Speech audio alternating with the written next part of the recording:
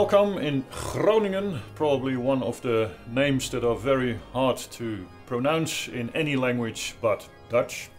Groningen is one of the cities in the north of the Netherlands, and I'm here at a very famous organ in the Martinikerk, which I always call as a little pet my green monster. Well, let's have a look, and of course we want to listen to this wonderful instrument. But first let's have a look at the organ case, because it's one of the most impressive organ cases ever, and it's also ancient. The oldest parts of this organ date back to the 1400s. So that means that a large part of the Hauptwerk of the organ is actually still dating back to the Gothic times. So originally this was an organ completely in Gothic style, so completely flat, with beautiful doors, and probably it resembled probably the altar piece at the other side of the church. Of course, this organ is in a main city church, so it was rebuilt many times, and one of the first rebuilds that we know quite exact what happened was a rebuild in Renaissance style, and you can actually see the year on the organ case. It's 1542. That's the year when they changed the appearance of the organ completely, so from a flat Gothic organ it was suddenly a very much alive Renaissance organ case, and lots of the carvings as you see today are still from that period. And that's actually quite special to look at, because you can see a lot of interesting carvings apart from the normal angels or little boys with trumpets. You can see interesting animals that are not real at all. You can see sea monsters, dragons. There are actually mermaids in the middle of the organ holding trumpets, and a lot of interesting carvings that are typical for the Renaissance, and you can tell that the people had a lot of fun making this organ case. Actually, what puzzles us today is what was the relation with the church, because these kind of fun animals you don't really think of as appropriate in church, but actually that's what makes this organ so special. And of course you have to imagine that in Renaissance times a lot of the music that was played on the organs was not necessarily church music, but also all kinds of dances and folk songs that organists made variations on, very much like the bells in the tower. Well, after the Renaissance times, the organ got quite bad at the end of the 1600s, so it needed big repairs. And the local organ builders were not really capable of doing that, so they invited the most famous organ builder in those days, Schnitger, to come to Groningen. Of course, Hamburg and Groningen, that's not too far apart. And actually they're both Hanseatic cities, which means they had good contacts and they really knew exactly what was going on in the main cities. So it was not that much of a step to invite a German organ builder here. So Schnitger came here. He had a good look at the organ, and in a very short amount of time he was capable of repairing the organ and made it much better. And the people here were so much impressed that the City Council of Groningen gave him the order to enlarge the organ as well. And that's where the very famous pedal towers with the principal 32 at the side of the organ come from. And that's actually still, until today, the only surviving principal 32 from Schnitger. So that's a very important year. It was 1692 when he finished the job, and then the organ was transformed from a very vocal sounding Renaissance organ into a modern North German Baroque organ. What is actually quite spectacular is that Schnitger didn't make his pedal towers in the style that he was used to. If you see, for example, the organ of Lüneburg, the organ where Georg Böhm was the organist, you can see that a student of Schnitger, one of his pupils, Matthias Dropa, enlarged the Renaissance organ with pedal towers, and he just made it in his own style. So it doesn't have any connection to the organ whatsoever. It's still very impressive, but you can clearly tell it's a different style. But here Schnitger adapted the pedal towers to the rest of the organ, so you actually have 32-foot pedal towers in a kind of Dutch Renaissance style, which makes the organ even more special. Then when you look at the Rückpositiv, you can tell that that's again a complete different style, because the son of Schnitger, Franz Caspar Schnitger, made a new Rückpositiv. It's actually huge. It has 16 stops only in the Rückpositiv. which means that after that rebuild, the rugpositief was actually the largest part of the organ, the first manual, and then the pedal with 15 stops, and then the Hauptwerk. So that's quite special to have a big rugpositief. After Franz Caspar Schnitger, Albertus Antoni Hinsch also worked on it and enlarged it. So the organ actually reached its pinnacle in 1740 when the last rebuild was done by Hinsch, and the organ was a complete musical work of art in one style, more or less. Of course, after that the organ had some rebuilds too. It actually came to the point that there was an electric console sitting in the church on a balcony so that you could play it from pretty far away. But you can imagine that an old organ like this with that many rebuilds and electrical action, it wasn't a very good marriage, so that didn't last too long. And we thank it to two very important people that the organ is in the wonderful state it is today. First of all, the consultant, Cor Etzkes. He was here, a church-going person here all his life in this church. He knew the organ very well, and he did research on every pipe in the organ and made sure that he knew exactly which parts were old, which parts were added later. And he made a plan how to reconstruct the organ. And then organ builder Jürgen Arendt from Germany came in to do the actual restoration work.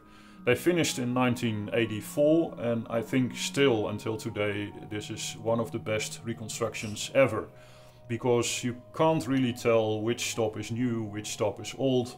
For example, in the rugpositief is a wonderful 4-foot flute, and only one pipe survived, and they did a reconstruction of the entire stop after that one pipe, and you can't tell which pipe is the old one. The same for all the upper work in the organ, all the mixtures. They're completely in style. Most of them are completely new. A lot of the reeds are made new, but it's really, you can't tell which ones are actually new, which ones are old.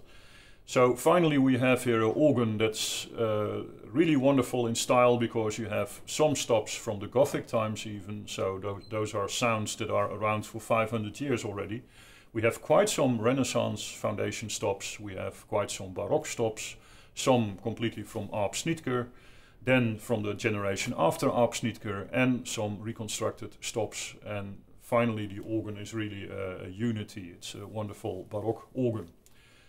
Well, enough talking, let's hear some of the sounds. And I'd like to start with probably the oldest stop in the organ. The facade pipes in the Hauptwerk are still from the Gothic times. You can also see the wonderful shape of the mouth, completely in Gothic style. It's pure lead. There is tin foil on the pipes, so they look very shiny, but on the back side of the pipes you can see that it's very dark lead. And that also gives it a very distinctive sound, a very old, profound sound. And like I said, it's around for 500 years already.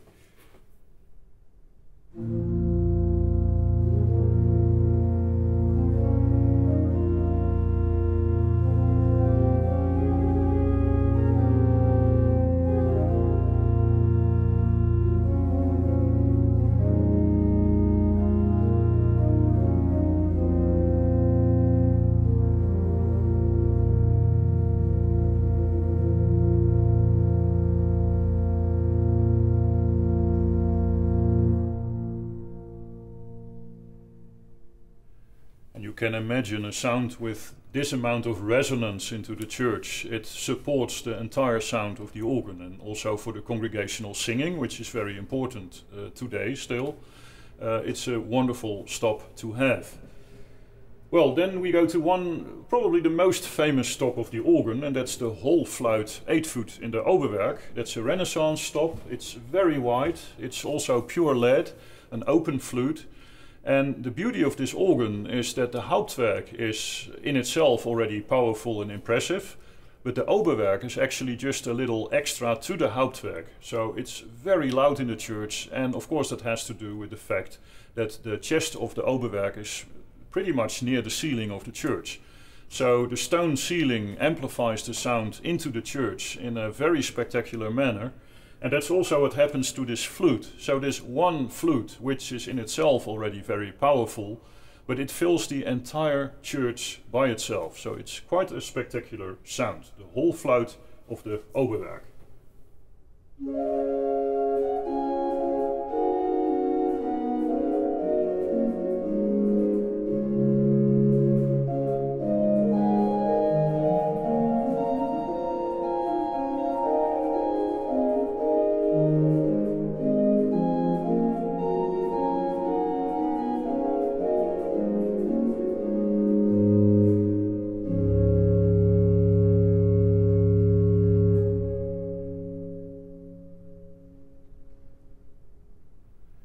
The same thing happens when you pull the Prestant, the principal 8 foot of the Oberwerk. It's actually a wonderful stop that starts with only 1 rank, then in the second octave 2 ranks, and then in the treble it's 3 ranks even.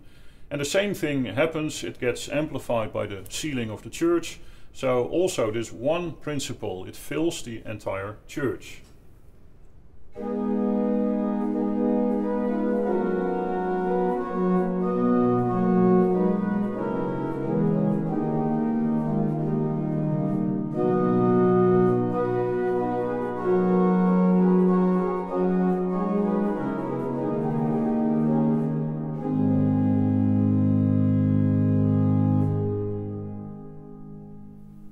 Just for fun, listen what happens when I only pull 4 stops in the Oberwerk. So the principal 8, the octave 4, the mixture and a trumpet 16, which is also quite special to have in the Oberwerk of the organ.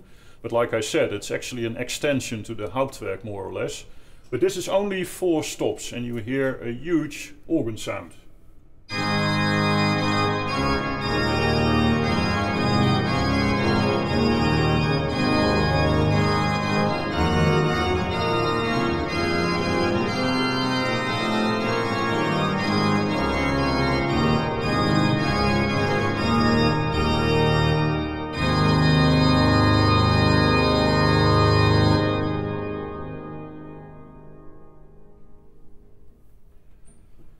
Something that's also very interesting is to compare the 8-foot principles of this organ, because like I said, the Rückpositiv of the organ is clearly a late Baroque sound. So you could compare that more or less to a violin. It's more an instrument and it's very slender and it has a beautiful sound. The principle of the Oberwerk is more the vocal Renaissance sound. So it's really like comparing a choir to some violins. So let's listen to the difference between the Oberwerk and the Rückpositiv. And by the way, you can also see that the stops of the Rückpositiv are actually situated in the Rückpositiv, which is very normal here in Groningen. And it actually helps the organist because it's very easy to see which stops belong to which part of the organ. And otherwise you would have such an amount of stop knobs here that it's very difficult to find things. So I actually like it a lot that you have the stops of the Rückpositiv in the case of the Rückpositiv.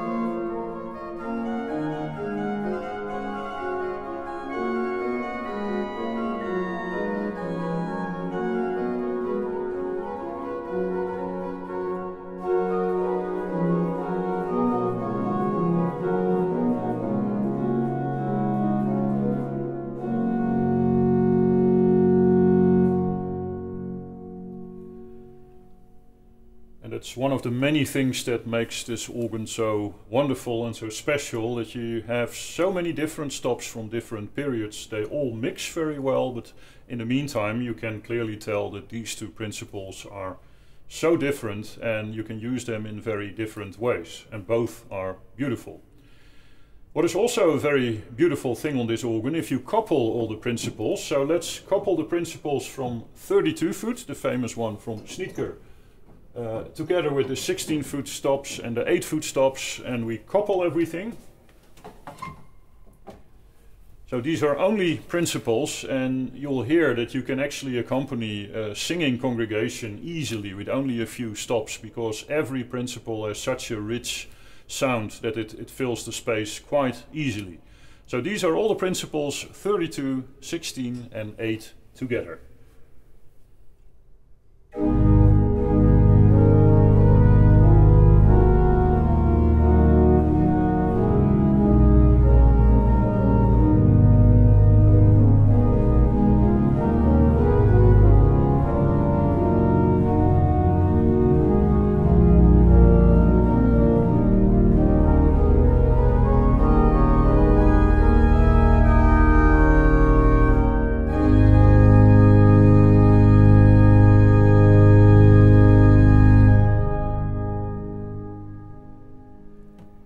principle 32 is actually not all the way till C because, well, there's no space in the church. That's actually one of the things I like here. The church is pretty big and the acoustics are really wonderful, but it's not so big that you can have an organ like Sint Bavo Haarlem that doesn't fit in. So Schnitger was only able to build it up to F, and it's actually quite impressive if I play it until the low F.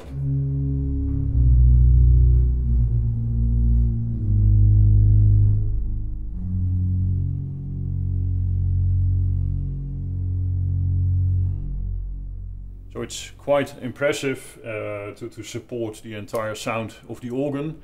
Normally when you would build it all the way till C, you needed pipes of about 10 meters high, and that's not possible here, but it also means the church is not too big, so both visual and also to listen to the organ, it can fill the space easily. It really takes up all well, it's easy to dominate the church this way, both to see and to hear the organ. So that's what I like here. When you have a church that's really huge, it's almost impossible to build an organ that can fill the space.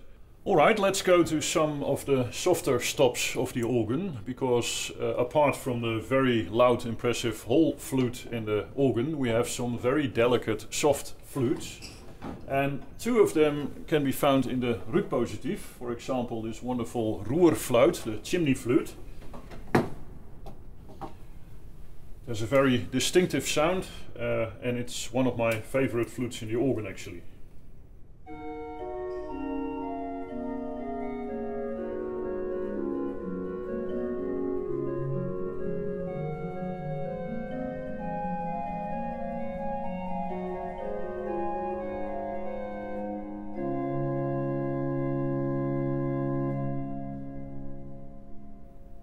And this one is very interesting to compare with the other 8-foot flute in the rugpositief, the bourdon,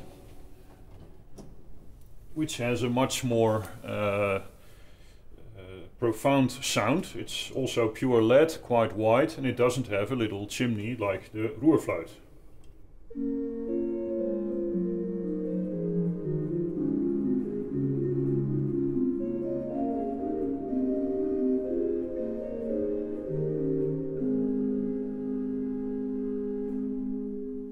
And one of the wonderful solo combinations you can make here is this bourdon together with a nasat, a 3-foot flute, and a tremulant. Then you have a very nice singing effect.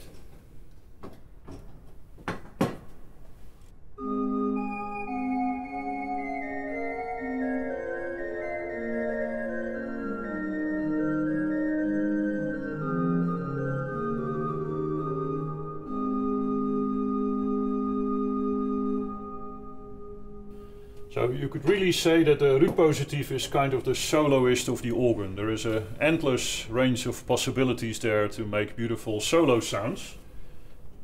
One of the flutes that's also worth mentioning is the 4-foot flute in the rugpositief. And that's the flute, what I told you about, that there was only one surviving pipe. But it has a very special sound, and that has to do with the shape of the pipe. It's tapered, but then again it goes up like this. So it's a flute you don't see every day, and also the sound is quite spectacular.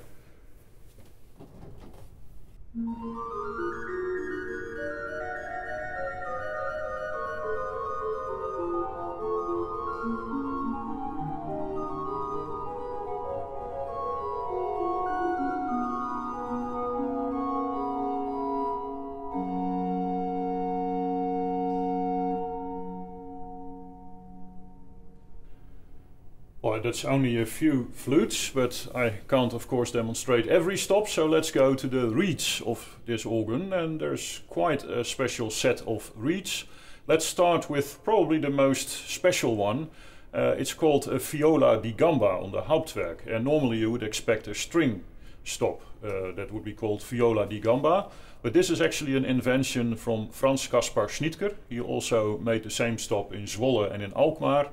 It's a reconstruction here, but it has a very distinct sound.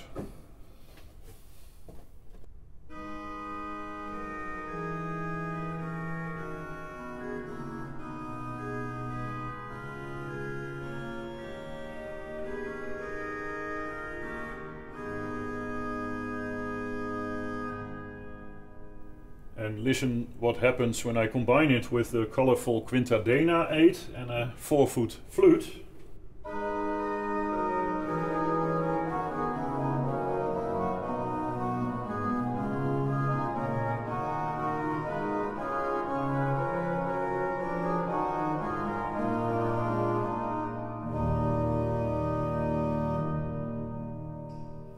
So lots of colors you can make with small reeds like that. Another small reed, even smaller than this one, is the Vox Humana in the Oberwerk. So by itself it's not that loud.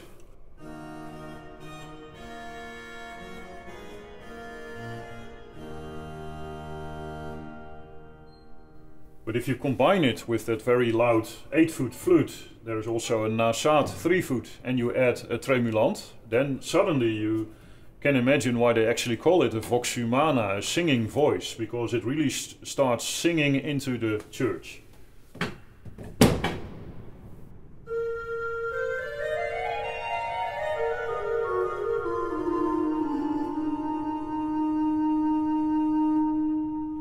And if I make it even a bit louder by adding some stops of the Hauptwerk, and if I accompany it on the Rückpositiv, there is really quite a special sound.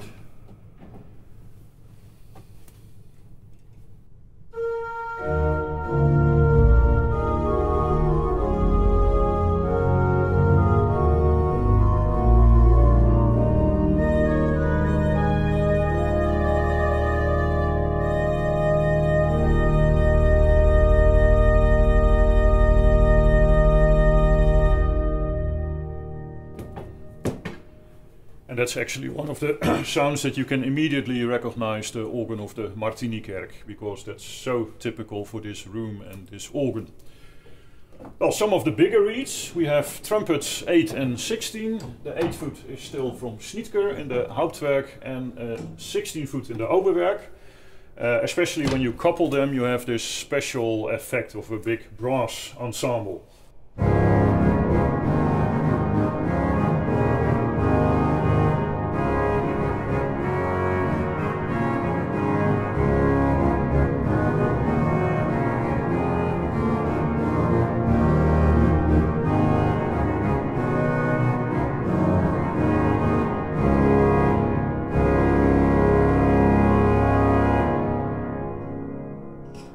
And even the Rückpositiv has a 8-foot Schalmei, so a kind of a narrow trumpet, and also a 16-foot bassoon.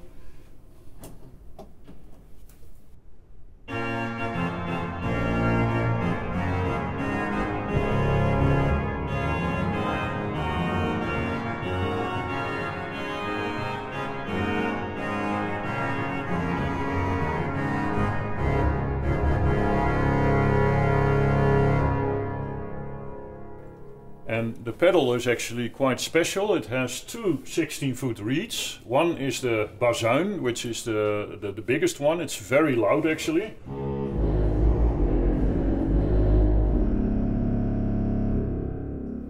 And then for softer combinations there is also a dulcian, which is also a bassoon 16-foot.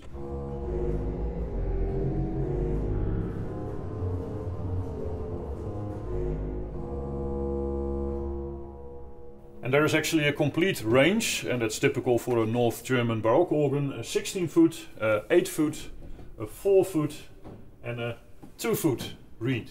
And typical for North German organs, the 4 and the 2-foot are called cornet, which has nothing to do with the French cornet that you have in a manual as a solo stop, but it's actually a small reed in the pedal.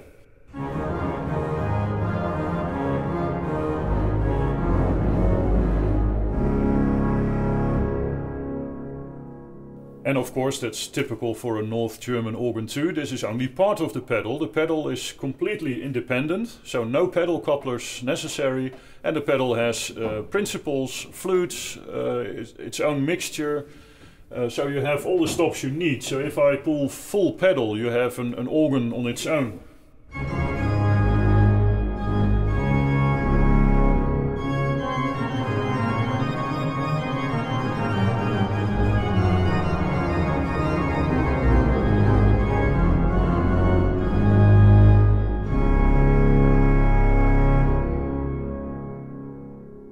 The beauty is also because how the pedal towers are placed at both sides of the organ, it's always very clear. So if you play a huge Bach fugue or something, every voice can be followed. So for polyphonic playing, it's really ideal to have an organ like this.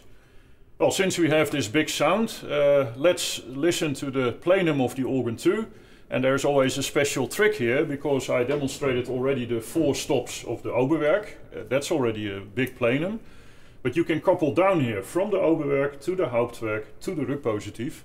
So let's see what happens if I start on the Oberwerk, then I go to the Hauptwerk and then finally to the Rückpositiv, and then you can hear full organ.